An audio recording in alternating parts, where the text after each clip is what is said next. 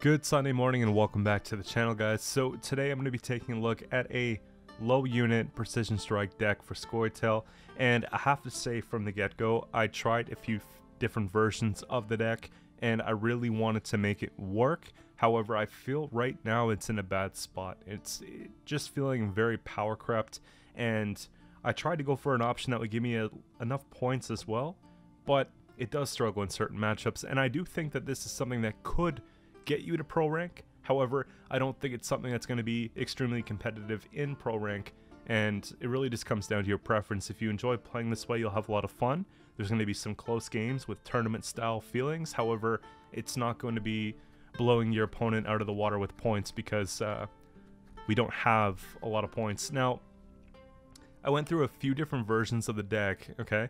And this is going to be the final one that I have here. The other one has a slight substitute being Spores instead of Red Haze. So I have a couple games with both in the video today. But the initial version did have Madoc, and I found that it was being answered too easily. So I opted to take out the Madoc here. And I also wanted to try and use the Hengate Sword as kind of an expansion on the strategy that I was using for the Saskia deck about a week ago, and this didn't work out too well as well, because in the other deck Saskia came with a lot of tempo, and in this deck here it doesn't have the same sort of tempo, so to play this card it feels even slower, and that's pretty well it. I tried to greed it out, maybe not put on Neuromancy and put more options for points within the deck, but I just felt like we were missing cards that we needed at that time, and when your cards aren't as strong, you play more cards and it kind of helps out. So I felt like when Neuromancy was there to add value to the gore to make sure we get all of our good cards in the deck. So overall, I'm not upset with it. I just think, like I said, the archetype itself is just in a little bit of a struggle. I did try and incorporate the two new cards here being Etriel and Muirlega. Now, even with the buff of provisions, they're sort of playable. I don't think that they're great because they're still dependent on getting the other one here, and of course they're vulnerable when left on the board. So I feel like in this type of deck there maybe are units that play a little bit better, but whenever there's a patch or a card changes, I want to try it out and see how it is for myself. But overall they were okay. I think maybe they do a bit better in Harmony. I like when we play these off Bountifuls and we get the half-elf hunters. Like, those are pretty cool, because then we get like a Harmony engine and we play around it a little bit with this card. But it was a little bit underwhelming, like to say. There's some times where it's really clutch, there's some times where it's just not very good. But to go through the deck here a little bit more, we have Neuromancy to play any card from deck twice throughout the game because that has Echo status. We have Simlast that's going to be playing all copies of a Bronze Special from our deck, so we're going to be looking for something like the Bountiful Harvest or the Nature's Rebuke. I like to pair up Force Protector with that, so we get either a third Harvest or a third Rebuke, right? We have our Tall Punish here with the Karathi Heatwave. We have Vigo's Muzzle, which we can manipulate with our leader ability and pings off other things so that we can take like a really important card from their side of the playing field. We have a little bit of a non-interactive package here. The Synthesis has immunity, so it can't be manually targeted. This is like a really good card to boost up in hand and keep it out of removal reach. And then Saber-Tooth Tiger is kind of nice because we can just transform that and get a passive ability of doing damage if there's only one unit on their row. They tend to play around this quite often, so I do have cards like Making a Bomb to kind of split up the rows in that way. However, it's just a nice way to protect our points. And I had one matchup where I was playing into traps and it was quite satisfying because this was boosted in hand from Dunka or something like that, and they had like a Pitfall Trap and it survived, and I flipped it and it healed. It was great. So cool card, I like it. And Dunka's here. Basically every turn we can boost a Scoia'tael unit in our hand by 1, and of course we have an order that we can use, damage something by 3, help kind of extend our reach and take something out. This is one of our few proactive plays, so I really like to have Dunka in a deck like this. It plays really well in round 1 when we can boost it up with our tactical advantage, so that's pretty much it there. I opted to go for TA for that reason, but also if we want to take round 1 of these, we could boost one of them maybe and keep it out of easy removal range so that we could pull off the other one, stuff like that, right? Or just dish the boost onto maybe like a Sentinel if we take a round 1 thin. So a couple options there. Gourd is sort of like the centerpiece of the deck, so Gourd deploy boosts out by 0, increase the boost per 1 by each special card you played during the game. Boost cannot exceed 12. So usually Gourd is going to get the maximum value from the 12 counter because we have tons of specials in the deck, but he might also get some hand buffs from Dunka or Bountiful Harvests. So there might be some instances here where Gourd plays for about 20 points, and it's definitely one of our win conditions. So with this deck here, the thing is we really want to have last say so that we can pull off an uncontested Gourd. The issue is that we don't have a lot of tempo in round 1 unless we take cards like Simlas and Leader. So you kind of have to go all in early on and just hope that this, you know, carries enough points to win the game along with the control to prevent their strategy from working. So it's, like I said, in a tight spot, but it's something you can definitely pull off. And as far as the lock, I think it's important because we won't be able to remove everything that they play. It's just not, you know, it's not always the case, right? So we have the ability to lock if we play this on range. We have the ability to damage by 2 if we play this on melee. So the floor of this is 7 points. The ceiling is super high because we could lock a Colgrim, we could do whatever we need to do, right? There could be some engines that get out of control that we, you know, need to get rid of. So this card here, damage unit by 3. If I control Muirlega, damage it by 7. So we can go for taller removal, or we could do the reverse order of play, and we can basically play this one by 3 first, and then this one can play damage 3, you know, units by 3, like adjacent. So I like to more than often play this first and this second. However, there's sometimes where you need to take away a 6 or a 7 or something like that, and you reverse the order. So that's basically it. Bountiful Harvest, create and play a Bronze Scoia'tael Elf depending on the position of the chosen unit. Boost the leftmost random or rightmost unit in your hand by 2. You can sort of manipulate this a little bit. Maybe if you have Sabertooth in hand, you don't choose something that's going to be boosting that, right? But more than often, you're just going to be taking what you need and just dealing with the consequences from it, because the rolls from Bountiful Harvest since the rework or the nerf to Bountiful Harvest haven't been quite as nice. You're not going to be guaranteed the sorceresses every time, so if you see a card like that, maybe you ought to take that card, even if it means boosting something in your hand that you didn't plan for. So it really just comes down to the matchup, the timing, and the strategy in that game, how you take it. Talked about just extra removal, right? 5-point reach. We have the engine value from Protector. If we get the Death Blow, boost self by 2, so it's kind of nice. Dimeridian Bombs. Again, I think that the bomb package is fine even without the Madoc here.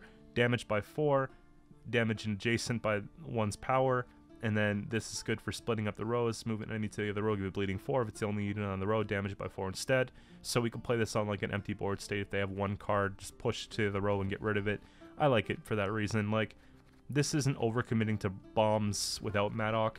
If I started putting in maybe more expensive bombs, it would be, but in the 4-piece slot, it's just fine, right? And Pyrotechs are just good proactive cards to play. We put them down, we can wait a turn, next turn we can damage self by 4 and an random enemy unit by 4. So this could be good for taking out engines. Let's say we're playing into Syndicate and we go first. We put this down, they play Tax Collector first as they always do, and then we just go and click the card and get rid of that engine. So that's kind of the way that you position that. It also really helps set things up for other plays like Muzzle, Leader, etc. So pretty comfortable with having those in the spot here. And then Brocklon Sentinels, I always like to play them with this Leader because obviously you want to be able to take them from a thin from our Leader, right? This uses a few damage charges, then brings out a Sentinel. So we have 5 points of damage and then the ability to thin our deck. So then it pulls these 2 from deck. So we don't really want to hold these in hand, right?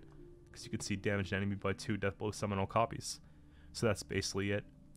So I've seen versions with Saskia in this Leader, and I'm just not a fan because of this thinning ability. It just seems kind of like you're fighting 2 strategies at the same time. So that's the deck. I've got a few games for you guys today, some of which have the Spore, some of which have the Red Haze. Either way, we'll be showing wins and losses to show you where the deck excels and where the deck needs work. And I'm hoping that, and I'm probably one of the only ones, but I'm hoping that this archetype gets a little bit of support, because this is like how I used to play all the time, and it's nice to reminisce and play this once in a while, but for now it's a little bit more frustrating than it was in the past. So we'll get into the games here, and if you guys enjoy the content that you see on the channel, don't forget to subscribe.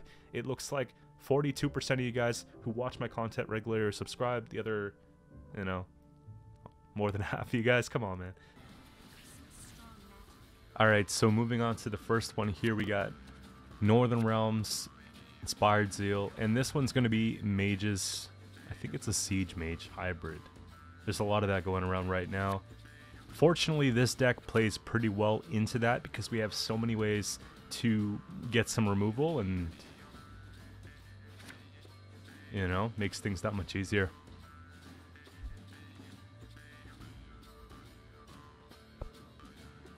Hopefully you don't hear ice cubes in the background. About a week ago, I joined an affiliate program with Rogue Energy. They do like energy drinks and esports supplements and stuff like that. And my samples just came in, so I'm testing out the flavors. This one's like a blood orange. So far, so good. We'll see how we'll see how it feels towards the end of the video, if the energy's rising and stuff like that, or we're falling short.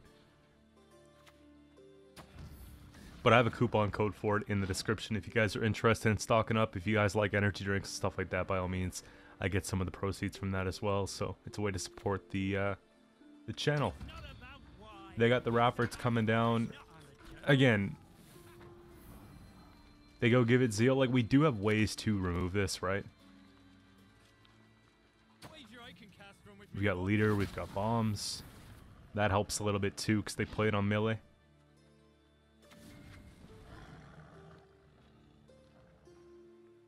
I don't want to go as far as taking a heat wave here. I think it's kind of expensive. I don't mind maybe overkilling, taking a rebuke, and just like hitting that down to a 2, throwing a few pings around, getting rid of the student on the melee row and the Raffords.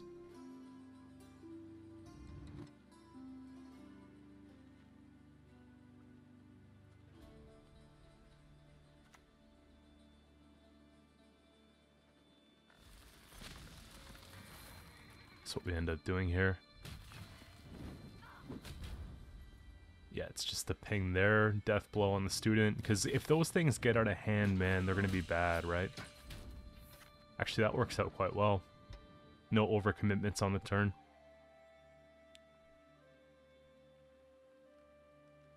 And it's one of those things too, like, we actually don't mind thinning out the leader early on, because I've tried both ways. I've tried to hold on to it and preserve the points for round 3, although I like the extra flexibility with the leader. It makes taking that round 3 mulligan so risky that we often miss cards anyways, because we're trying to keep these in deck and we're trying to pull the other cards. Like, we'll end up pulling one of these at least in round 3 most of the time, so just take it early, maybe round 1 or into a bleed round 2 if you win uneven. Or to defend the bleed round 2, right?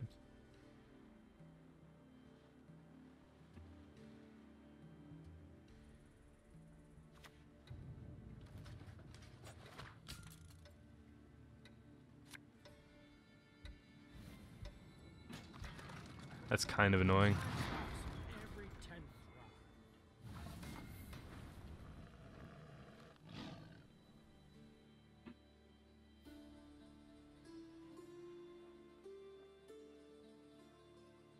It's one of those things where they might have siege, they might not have siege, so we'll have to see. They could just have the Caraballistas in there for the Henselt as like a backup if that's what they're looking to do, right?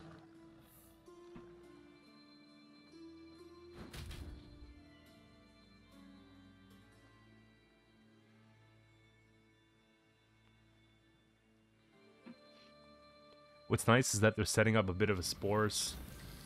The 14 power here is kind of nice. It's also a good heat wave, but I think it's more of a spores. The issue is that they just benefit from that cooldown like continuously, right?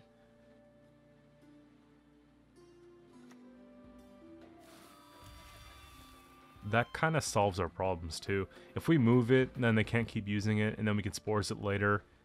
Spores playing for 9 points is pretty good for 4 provisions, right? So, there we go.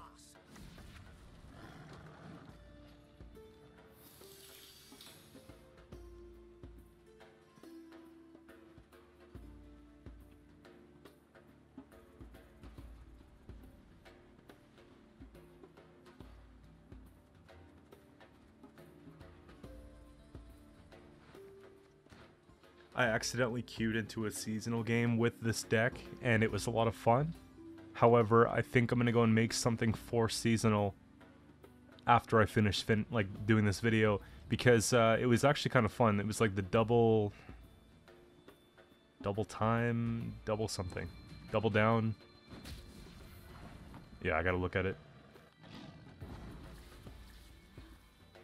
I need to complete a few more games to get some of the reward tree stuff unlocked so I can get it finished.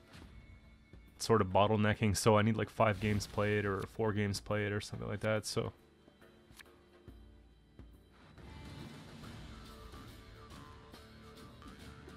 And at this point of the season too, we've made our way around the factions quite well.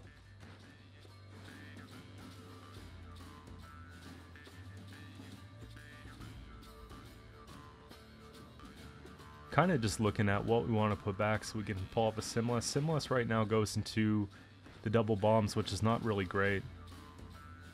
Like we kind of prefer Dimeridian bombs opposed to the making of bombs if we're gonna go Simlas into them. And that's not bad.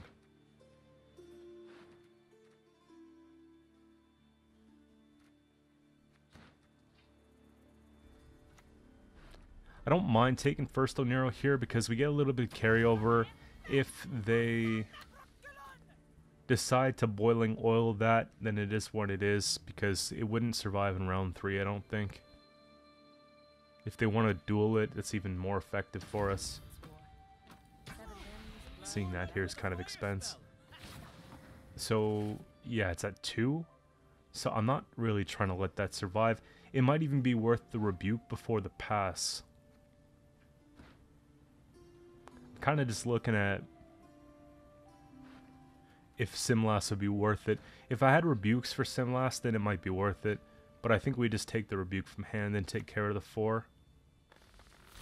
Shawnee's not as much of a problem here. Maybe they just try and boost her to 20 and complete a challenge or something. But we should be fine.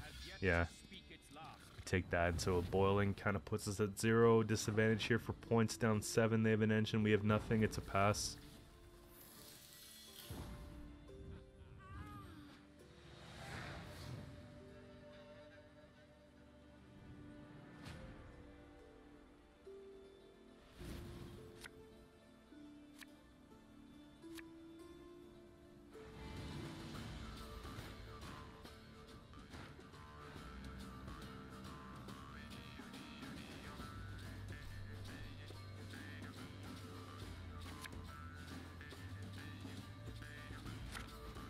So I don't mind playing one of the Bountifuls from hand because we did break it earlier. That's probably the best muzzle we're ever going to get. And coming into round 3 is very challenging for them to start setting that up.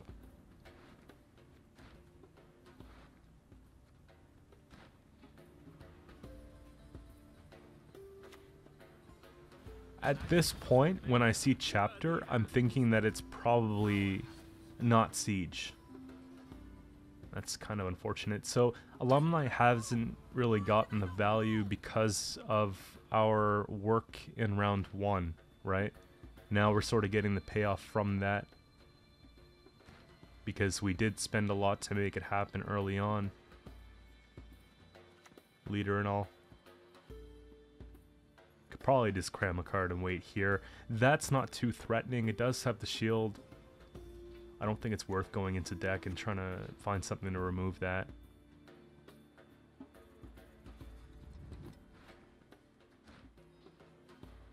And the first 2 games that we're playing are with Spores, the second 2 games that we're playing are with Red Haze. I still haven't figured out which one I like right now better, because it seems like whenever I switch one for the other, it would be nicer to have the other one, so overall, might be Spores, I don't know. Okay, so this is like really good. We can go double making a bomb. Just push them back one at a time. Or double Dimeridians, yeah, same thing.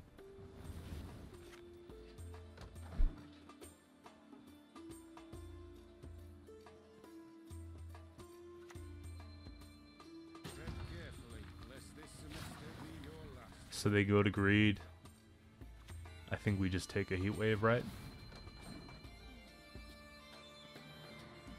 And if we had the Gaith sword like I wanted to, that would have been such a really cool, like, hit that down and then sword that and take that, replay that type thing, but it's not worth it. I think Protector here into a Rebuke's kind of nice.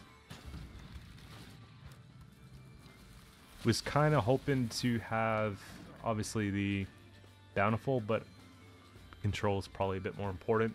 We've got a pretty good lead. A lot of the big threats are out of the way as well.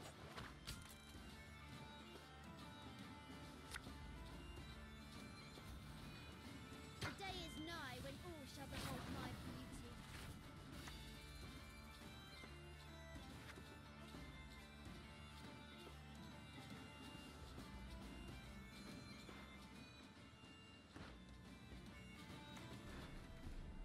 It's tough because I want to do like double up the combo, but I also want to lock that, right? You can't win. But what I do see here is a line where we play the Etriel for 7 damage and we take it out anyways.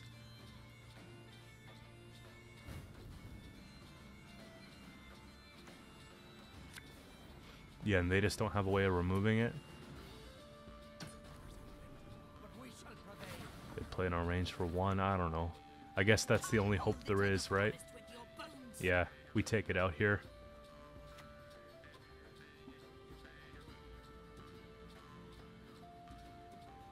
I was trying to put them beside each other so it looks nice, but I was trying to figure out which side it was. I think the correct way is to actually put the Etriel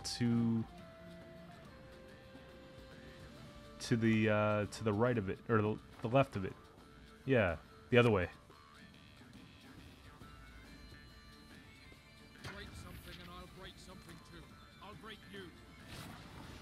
Just based on the tree, right?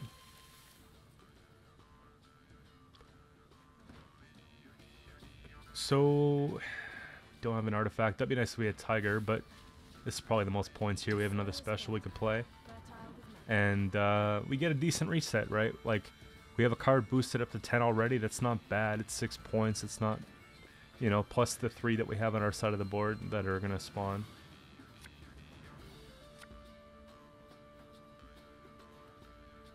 We should just win in this case here.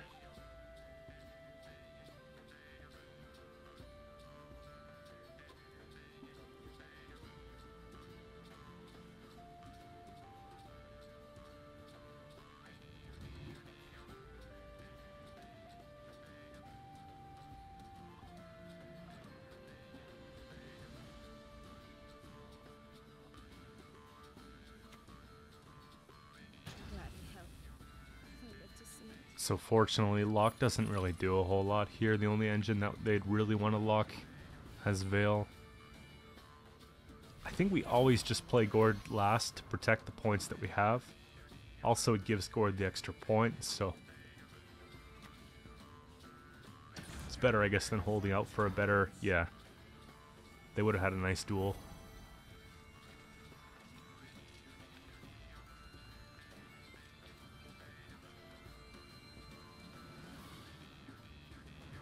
So they take the 7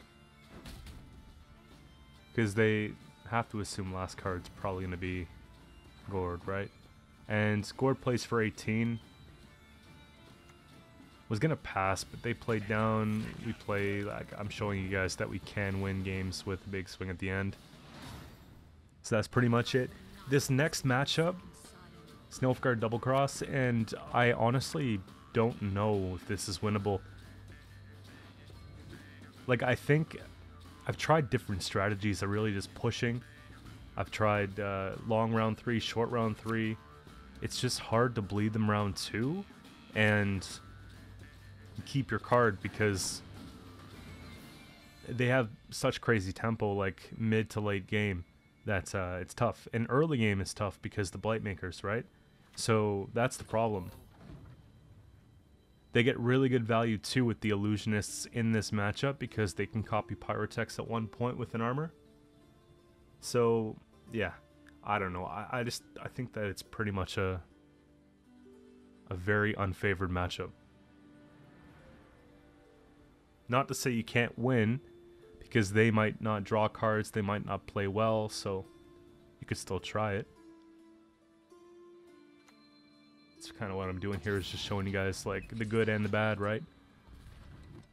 But I think it would be winnable if we had a few more points. Like if we were able to have somehow an extra 10-12 points in like around 3, it might make the difference. It really depends. At your age, at 2 centuries, you behave like you were barely one.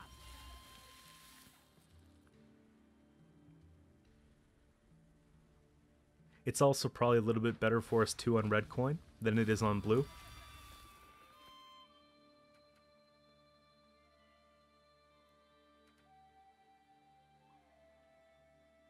Boost by 2.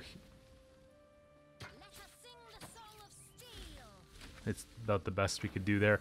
Kind of a low roll, but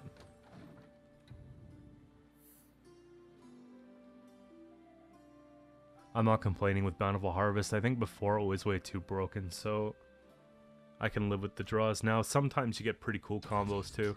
If not an illusion. I bring death, quite literally.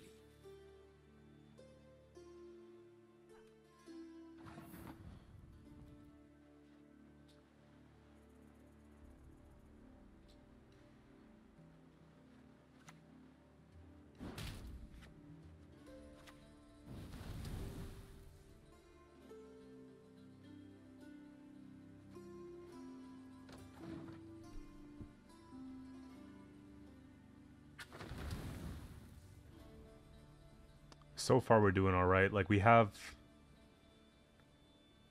cards that we can play and we still have enough points to sort of protect it. Obviously we want them to concede in round 1. I don't think we want to go into round 2 with a loss, especially after playing Simlas. It's like a huge disadvantage.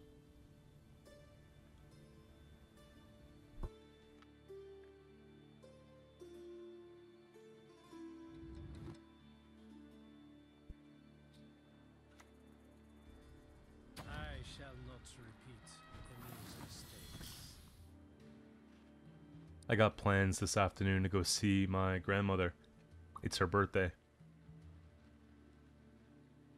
Late 80s. And yeah, it'll be a good time. So I'm gonna wrap this up, go do that, make another video. Pretty chill day.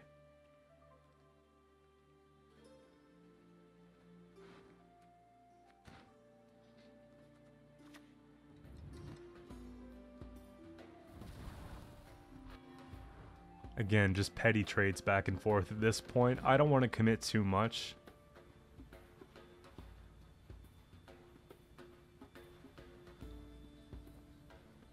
Like, it would be kind of bad if we had to take Muzzle here, but I almost don't mind playing Morin if it means it wins us the round. We just lose a little bit of that carryover that we're getting.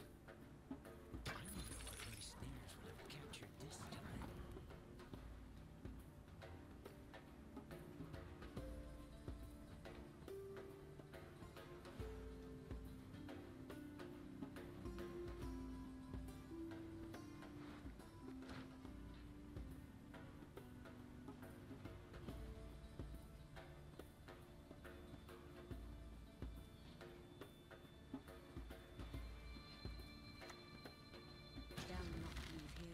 Yeah, we just punch it, I think. That's not bad.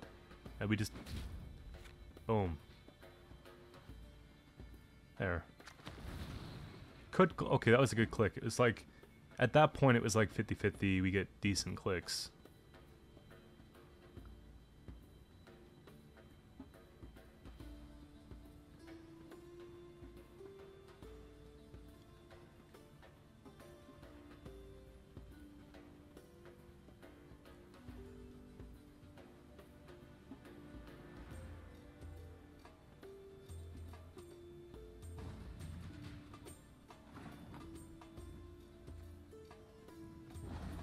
Since Calviet, I don't find people are running Dead Man's Tongue nearly as much. However, Joachim's a thing, right? Or Joachim. So, Spores might not be useless here.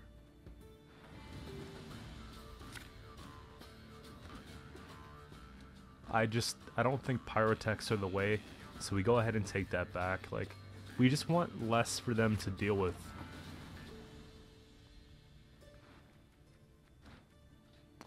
Guess I took back spores here because I had a heat wave in hand. It's kind of just as good.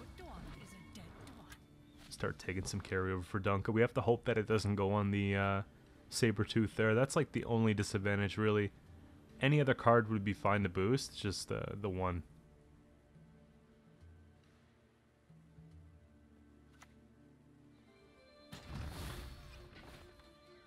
I feel like we have to engage a little bit in round 2, but we have to pull out from the round before it's too late. So I'm just trying to decide how we could do it with what we have. It just sucks because if we bleed or dry pass, regardless, they're going to be having that mushy truffle carryover. And they always top deck into it because they have the caveat. So unless they don't pull that round 1, then this is usually the round 2.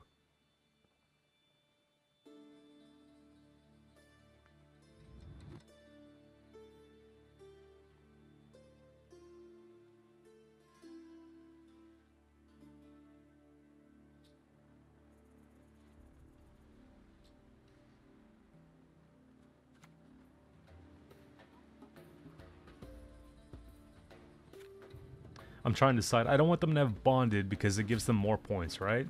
So maybe we just get rid of both this way. It's not that expensive, but it's not very high tempo for us. And this is what I mean by that, where the deck lacks points. We don't have big swing plays that we could play like them. Mushy Truffle might help. Maybe. Like, you could maybe go Mushy Truffle and put in like some bonded dwarfs. But I don't think bonded elves are the way in this deck. And even then, I don't love it. Because then it sort of takes away from the no unit. Because we're bringing out extra units and we're boosting things with Truffle.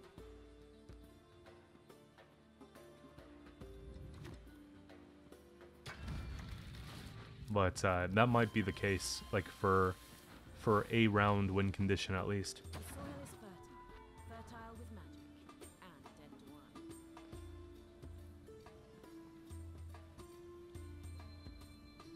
So we have a comfortable space here where I think that we can get away with maybe passing.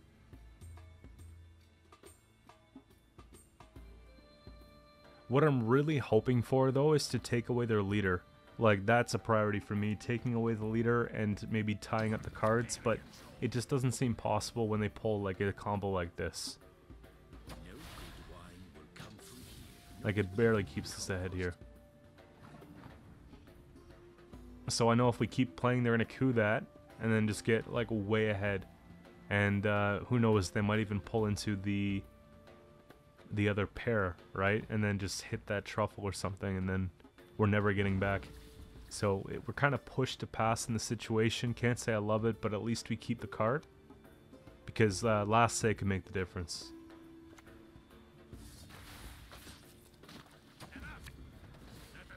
Yeah, and so they did pull.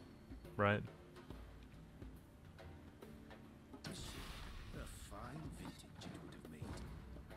And realistically there, what could we have done? Like a rebuke, or like Sabertooth wasn't really going to do much.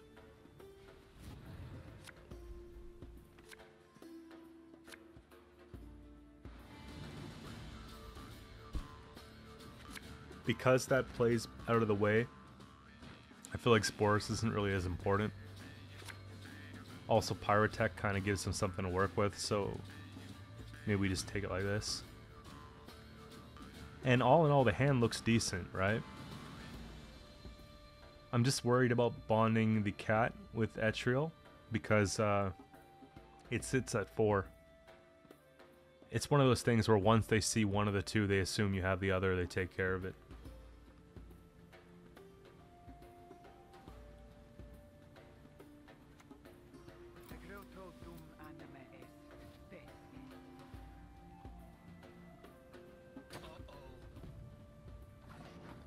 kind of ruins the strat a bit. There's a lot of good cards that they can pull from our hand. Muzzle would be a big one. Heatwave would be a big one. Synthesis would be a big one. So we got to be careful with that. I don't really care as much for Oniro because I'm assuming that they probably already have all their good cards in hand. So if anything, Oniro is probably one of the better options for them to pick from our hand, like as far as what would benefit us. So we got to play some of those stronger cards first while trying to play around this Pyrotech, right?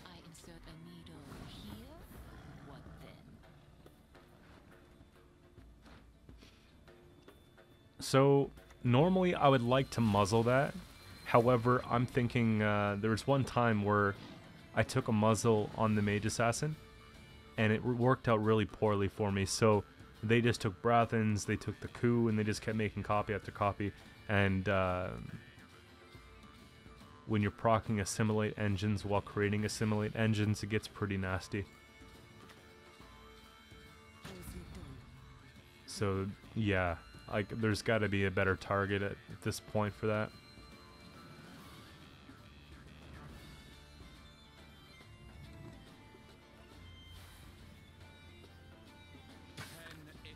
Taking muzzle against most things though in this matchup's bad.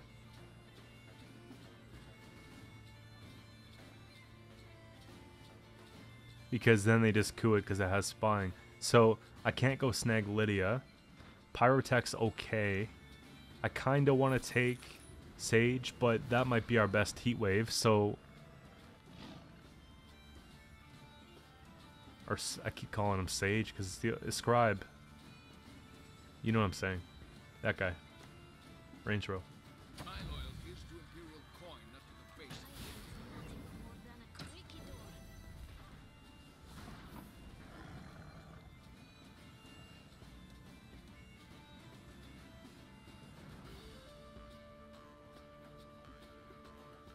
By this point, though, I kind of had a strong feeling that we wouldn't make it.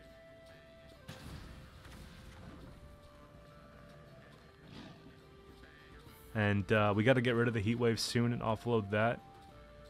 I'm looking at what they have, and I'm thinking that they're probably going to pull a special from, okay, Bribery here, but then maybe one from the leader as well, and then, you know, one from the Truffle. So I'm looking at Sage being, or Scribe being worth the most points, potentially more than the Brathens.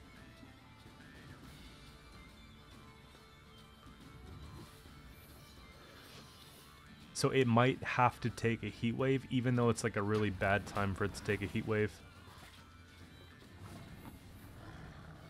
I just think that, you know, if they don't roll that turn, they're definitely going to roll the next turn. Then they're guaranteed heat wave, which takes away my Tiger. So it's kind of one of the better things that we have going on right now.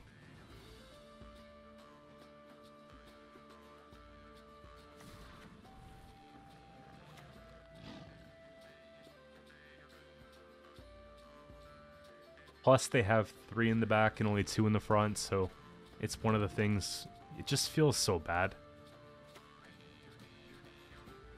If I had Gord in hand and we had that Oniro for something else, then I'd be... that could definitely be an option, but...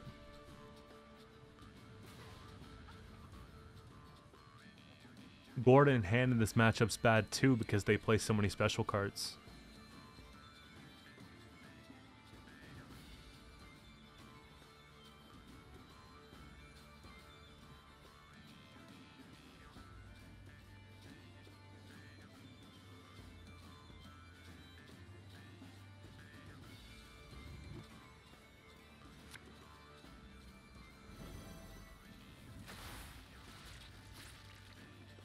Have you seen a fuse lying about, have you?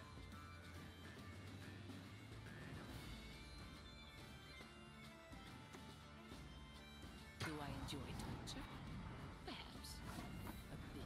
So I'm pretty sure that Terra Nova isn't going to work because they haven't given anything spying. We've given something spying ourselves with Muzzle.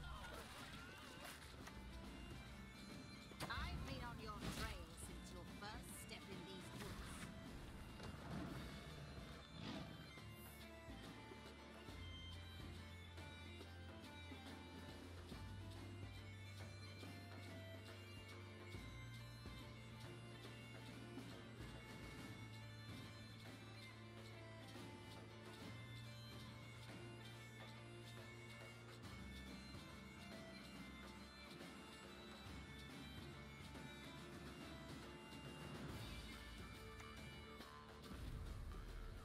So yin on the 7.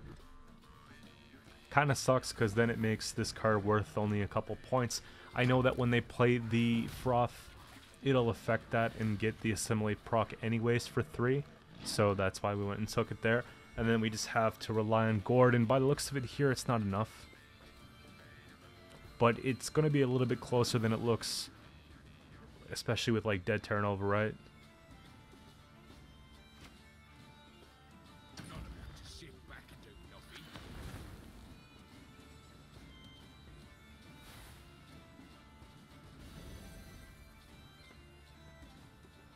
That's a 50-50 on the click and helps us out a little bit here. So don't click Tiger last turn, go for the Gord. And honestly, I think that's going to be one of the harder matchups than that. Maybe Druids. But we came close. Moving on to the next one here, we've got Saskia. I think it's Saskia Traps actually. So low unit versus low unit. Fortunately, we're on red. It's going to definitely help us here, but if they jam Saskia, I don't have a direct answer. And you can see here we have Red Haze in this one. This is the first of 2 with the Red Haze instead of the Spores, because just wanted to try it out. Are you fucking kidding me? Catnip instead of crowns? So it's one of those things where if I lock that Catwitcher, then they don't pull another one. If I bomb it, they could pull another one. And those are pretty nasty with Adrenaline, so I think I go and lock it here.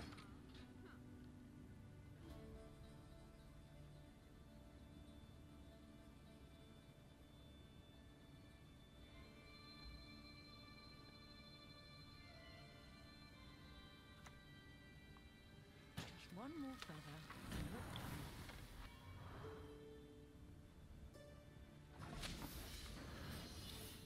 Trust me, I did think about taking Muzzle. Like, we have, obviously, ping Muzzle, but it's fine. I don't know if we can actually win a round against Saskia, that's the problem. So, it might be one of those things where we just try and preserve stuff, take some carryover, instead of just messing around and not being able to get it anyways. Have you seen a fuse lying about, have you? Okay, we kind of want Dunka to stay. I don't love the fact that Sabretooth is boosted, but it has a funny way of working itself out later, so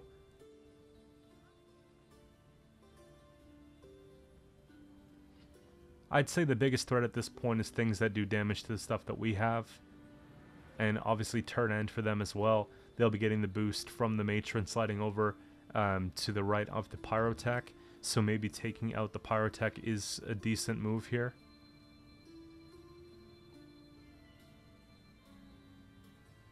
I just want to make sure that like we have reach if they tempo on us and pass at 7 or something like that.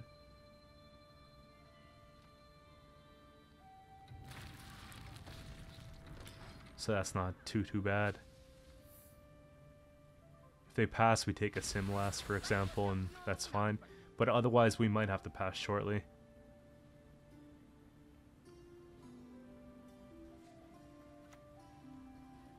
Humans are scum. I prefer elves, dwarves, etc.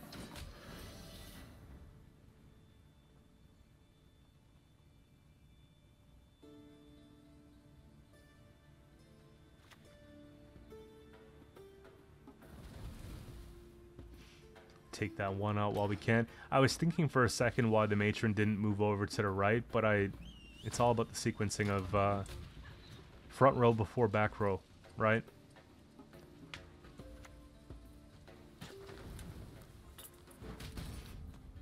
And a little bit of a throw play from them, not taking out the Dunka instead of the Morin, but maybe they just didn't realize that it still works if it's on the range row. I don't know. Or maybe they wanted me to play because it was out there and they were going to pass on me. It's hard to say. But realistically, I don't think we can get it. You know, they've got one engine that's out there, and then they have Saskia as well, another engine that's out there, bringing out potentially another engine. So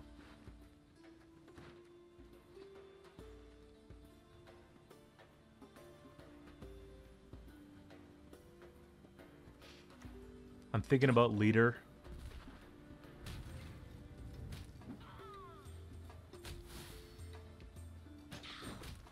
The reason why is because I've had a similar matchup in the past where I kept this and I tried to pull out the sentinels later on, and it was traps, and they had crushing traps that got value, whereas at least now we don't have to worry too much about that. And Simlash should be enough. We take like a double rebuke or something like that.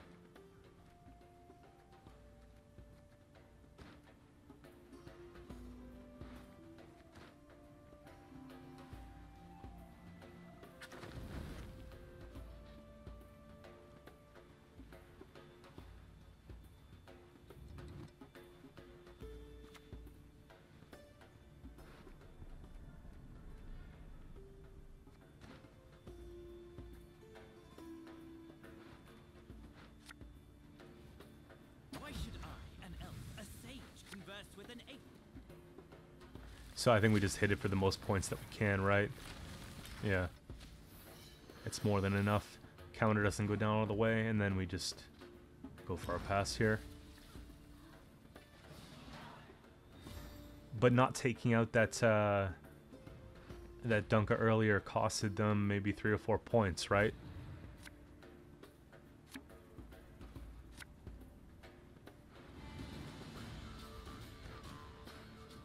So it's a pretty good hand. Gord can go back because we have our access to the Gord through Oniro. And Bountifuls aren't bad. Like, if we can sort of play them maybe into a soft bleed, we can get some carryover for round 3. There's also an option to pass here and go into a long round, but it's hard to say. If they are traps, then it's going to be very difficult for them to get tempo. And if they aren't traps, then they're going to be playing cards for like 4 points from hand. Like in this round anyways, like the engines they have. So I feel like we have a bit of space to push it a little bit and kind of see where it goes. And if anybody knows how long this like leader skin of theirs is in the store for right now, let me know. Because I'd like to collect everything, and I'm like a little bit of meteor powder short. I need like 600 more. It's kind of one of the reasons why I want to play seasonal as well, because the tree has a lot of meteor powder.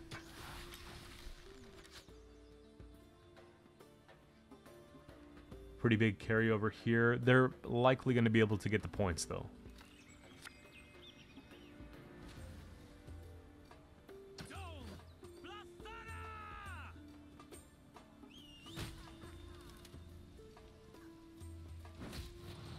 Thirst in it for the Milva. I don't think we care about removing Milva too much here. Like, we had the opportunity to do it. I just think it would have been maybe the wrong time to do it. But we can go Muzzle the 6, which is a really big swing for us. Because that could just get out of hand, I think.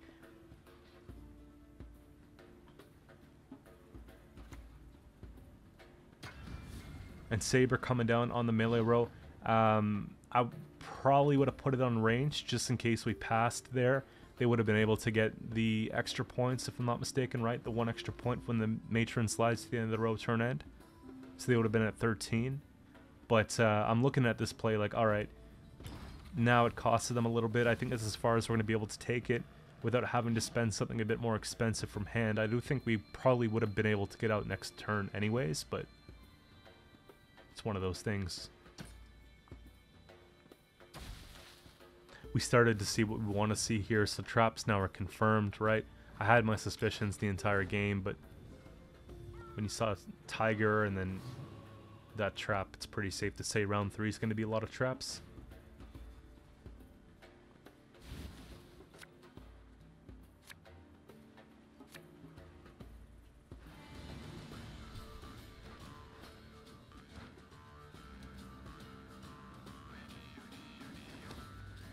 That's like a really good hand. So they go first, which is okay, but we have to now play into the traps.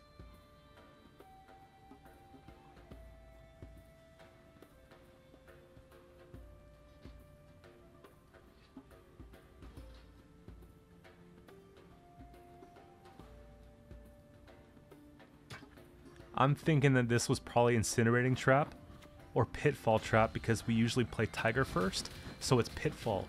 And this is what I was talking about earlier, like Sabretooth actually clutches it. It gets 9 damage because it's 9 provisions, and then it's 10 power, so we can just go flip it and heal it for next turn. We're back up to 7 power. So I'm feeling really good about that trade. It's like the one time where you actually don't mind seeing that, you know? We can click that. That could be Serpent. And then in this case, we're not really losing a whole lot. Yeah. I was thinking it was Serpent or Incinerating Trap. Either of which are fine. They played for 5 points.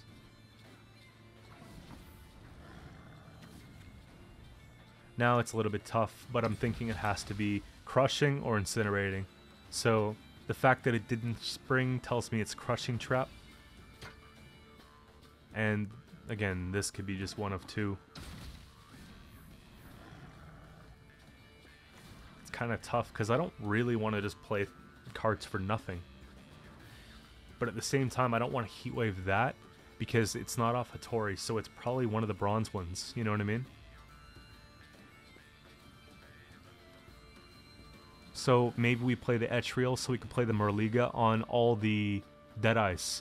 You know what I mean? Because even if it takes 5 damage, it's okay.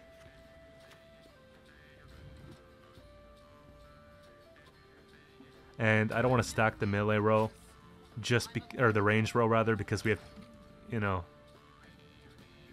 already tall units there.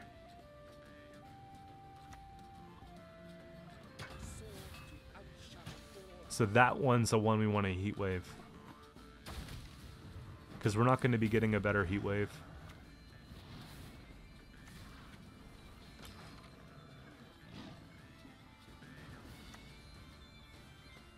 And so here's the flip, and then this will just end the game.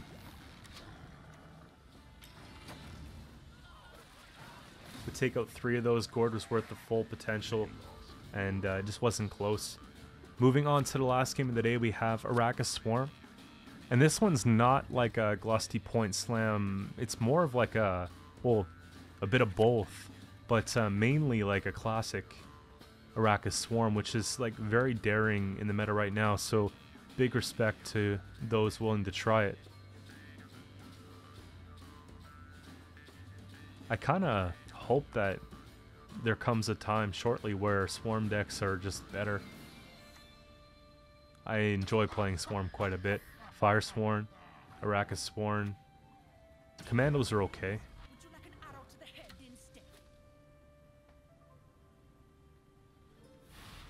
Deadeye is fun. I put out a Deadeye deck recently, if you guys haven't seen it. It wasn't actually bad. Like, it was pretty comfortable. There were only a couple matchups that were somewhat difficult, because we had a lot of engines going and stuff, but kind of an unlucky pull. We just go for the bombers here, I think, in both cases. Just try and wipe the board a little bit, but it's not a very high tempo play. Considering when I go and take this here, I'm kind of hoping to really press them, because I don't know what it is yet. I see Sunset, so that makes me think that it could be maybe the old version of Arachas, and then I see this, which kind of confirms it.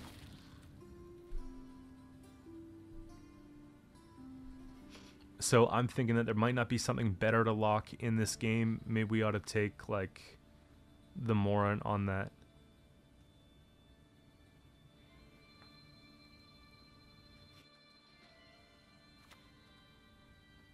Because it prevents 3 points, whereas doing the damage makes 2 points.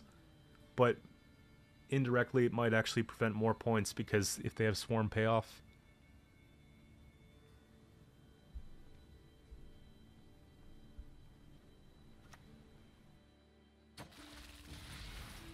Sure enough, yeah.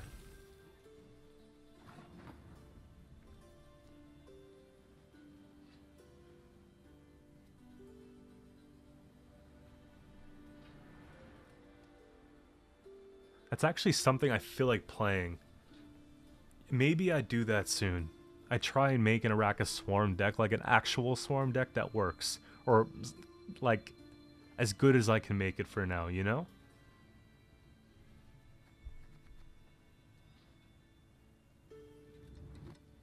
Because Siege matchups have slowed down quite a bit.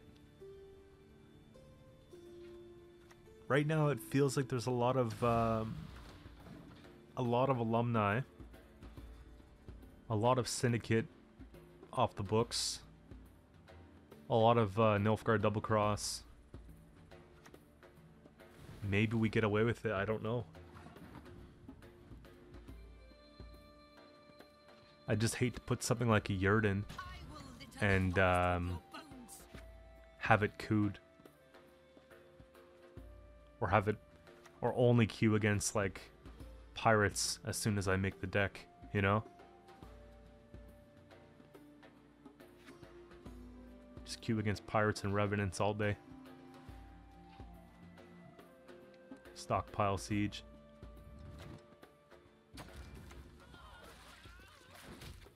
Milva. You know, all of that. So Sunset comes out in round 1 if they play. This is kind of why I'm persistent. I don't like to have that card come over into late rounds and be worth a lot of points. Maybe we just deal with it now. They're not even really far ahead. And Sunset comes down here. So this could be a pass, but it's within reach to actually win the round. We take that for the 7 while we can. I think we just use a couple leader charges. Kind of cheeky, you know? Nudge some things down, stay ahead. I kind of want to save it as long as I can, but ultimately I don't mind spending leader in round 1 because we know it bricks. So, making a bomb something, because that's going to take some time to get the payoff. So if I take making a bomb, it means that I need to do something else like leader in order to make it work. So maybe we just go and we try to remove some tokens and whatever the case. I think you could probably argue that taking out the token on the melee row is better in case they had like an adrenaline rush or something that goes wide. Just an FYI, but I don't think it matters here anyways. Offensive Yen in the Swarm is great to see. And we're kind of pressed. I either play Protector or we get out. And I think at this point we've committed enough to say we need to kind of take the round here. So this should secure it.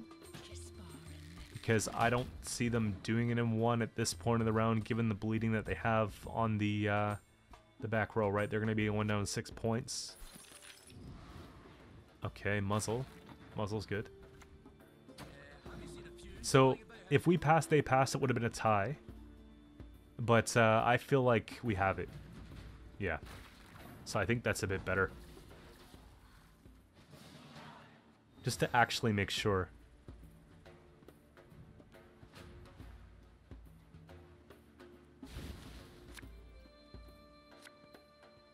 But either way, we put them in a bad spot. We could, you know, we could have passed there and just had like extra card advantage, but you never know what they're going to tempo with. And if we pull bad cards like this and they just cram it with a couple good cards, we could be in trouble. Like if they just go super wide with it, we're stuck. And you see what I mean here, like a Triss, all these cards would suck. So now we can just trade a little bit at least. I don't think it's worth clicking Pyrotech just yet. I don't think the other 2 cards we have are playable either. Actually, that's not bad. We could just take a 7-point Heat Wave. I don't think it's going to get much taller than that in round 3. At this point of the game, I wasn't thinking they had Glusty because they were going wide enough with it that usually you don't do both. But yeah, it's probably just one of those things where you play down to 1 and you call it, go to round 3, keep it short. We find our gourd and we're good to go. Because we can't go muzzling a token here, it'll just put us in a bad spot.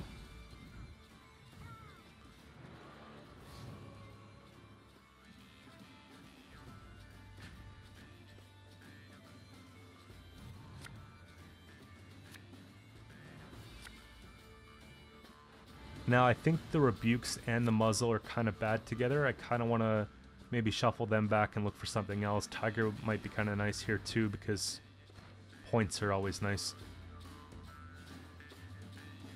I don't value the direct control options as much, because most of the cards you're going to see here are going to be deploy opposed to engines. There we go, that's pretty good. So that just doesn't stick. I'll take my time removing it, just because, like, they might have Osroll, they might not. I haven't really seen any other tall targets, though, in the deck.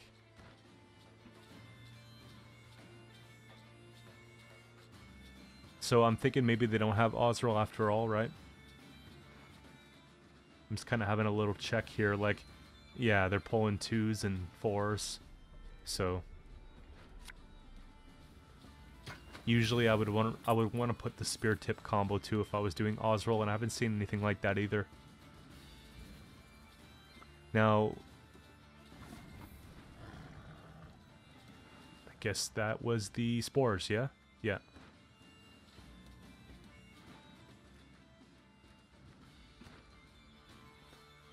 Not a great turn, but it's a turn. I think it's safer to play Muzzle first, even though we lose the bleeding damage at the end of next turn. It's fine. Just rather keep the points safe. It's probably, okay, it's Glusty here, but imagine they had something for Gord for whatever reason, right? We just take the win here. We'll see you guys tomorrow with another video. Thanks for hanging out today.